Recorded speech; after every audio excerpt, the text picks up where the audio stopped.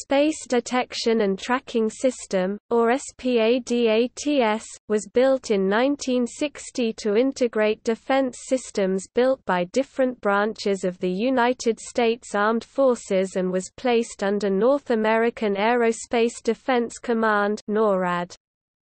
The Air Force had a program called SpaceTrack, which was a network of space probing cameras and radar.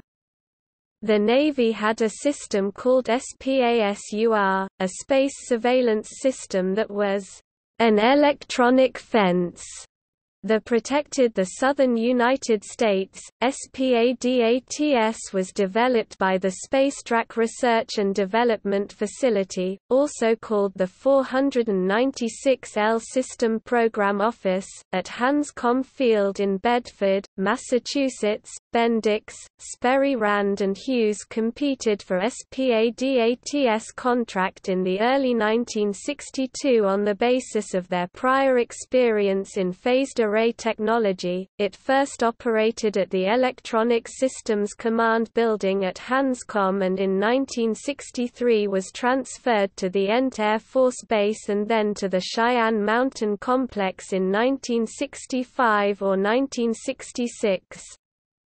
From that point, the SpaceTrack Research and Development Facility continued to build and test new software, manage contracts for hardware and software, and operate as a backup facility.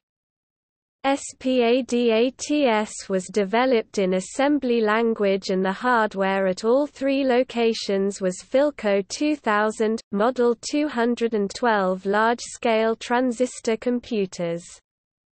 Spiral decay, a special perturbation program, was used to model the motion of space objects re-entering the Earth's atmosphere. Project 437 used a second special perturbation program called ESPOD. SPADATS remained operational until about 1980 at Cheyenne Mountain. Some of its logic, though, continued on in Space Defense Operations Center (SPADOC) systems.